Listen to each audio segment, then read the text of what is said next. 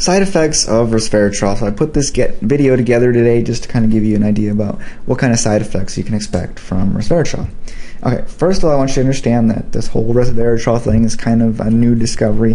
There have been very few studies that have been conducted on humans. They've done plenty on like mice and even bacteria and yeast and things, but not very much on humans. However, I have some good news for you.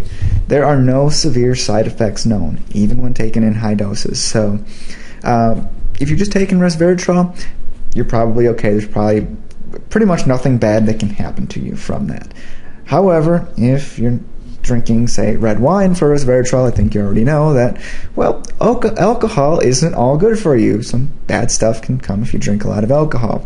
The liver especially is not fond of alcohol. They don't get along. They're not friends.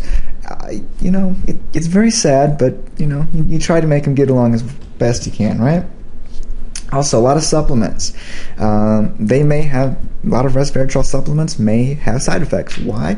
Well, not because of the resveratrol, but they may contain ingredients like caffeine or green tea extract, or who knows what else people are throwing in them. You got to actually read the label.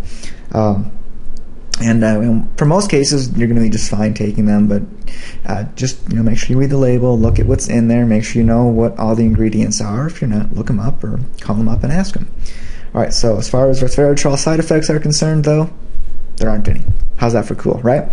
So if you want my #1 recommended resveratrol supplement, come check out my site. It's resveratroladvisors.com. That's www.resveratroladvisors.com. And I'll even show you how you can pick up a bottle of this stuff for free. So pretty cool, right? Alright, well, thanks for watching. We'll see you next time.